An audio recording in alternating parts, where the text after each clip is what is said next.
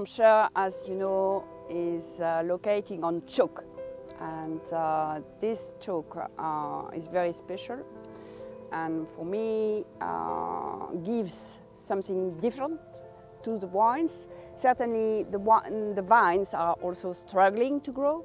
It's unbelievable how they can grow here, because you've got that much of topsoil and then it's pure chalk. So I think the chalk certainly gives something special.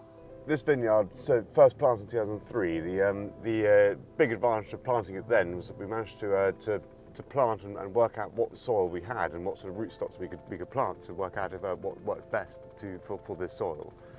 You have to think of the chalk like a sponge. So actually, you see, even after a big rain, you can still walk. And also, it's a trap of the warmth. So then during the night, the chalk gives it back to the vines. Chalk effectively is a very poor soil to grow on, effectively, and it's always moist. Chalk works like a big sponge as a rock, I suppose, and drought is never generally a problem for vines. What vines can do, vines can be generally quite lazy with their roots, and they'll just stay in the topsoil if possible. We've used these cover crops to make sure that the vine roots really get inside the chalk and really get themselves established inside the chalk. I have been what we call a flying winemaker, making wine around the world. In England, this is the biggest challenge ever in my life, because that weather is completely unpredictable. In one day, you can have 4 seasons. And this is why it is also so attractive to work here, because obviously it's something different. The wine industry in England is just blossoming, and to be part of that, and especially at Exton Park, because we built all the project. We have been building the project, the winery, we planted the vines. So in England, you are still a bit free. There is something different here, something to identify, to define, and certainly we are perhaps making a new category of wines.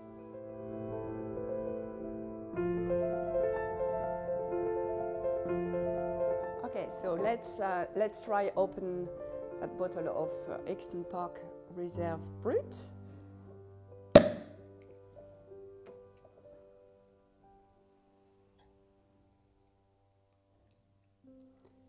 So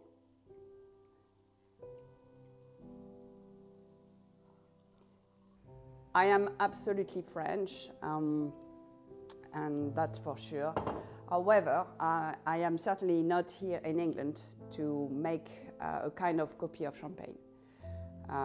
We know that champagne could easily always be an obvious comparison to English sparkling wines because of the similarities of the geology of the two soils.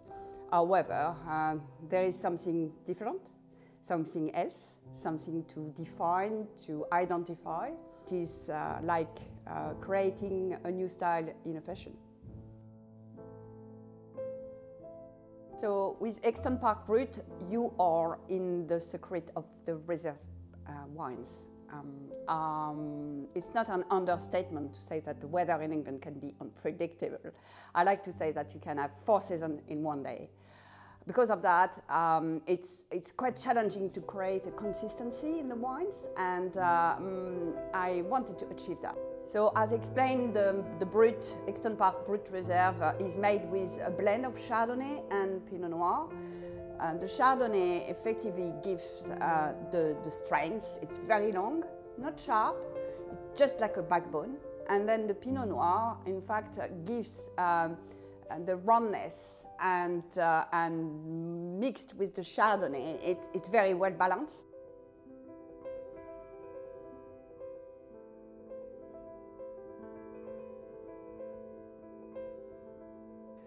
I do believe that the saltiness we are mentioning comes from the terroir. Without the terroir, which is the chalk, here at Exton Park, you won't have that.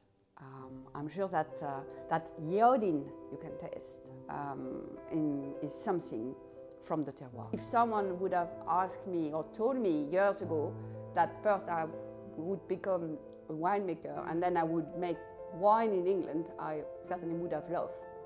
Somehow it would be like a joke. Now I think people trust what we can achieve here.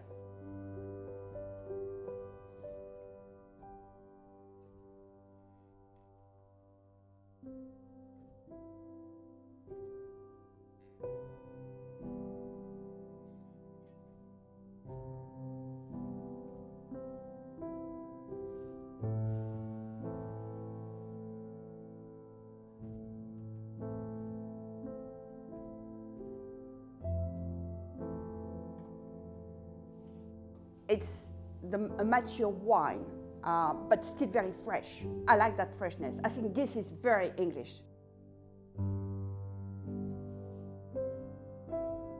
I've been very lucky. I think I've got certainly one of the greatest jobs in the world.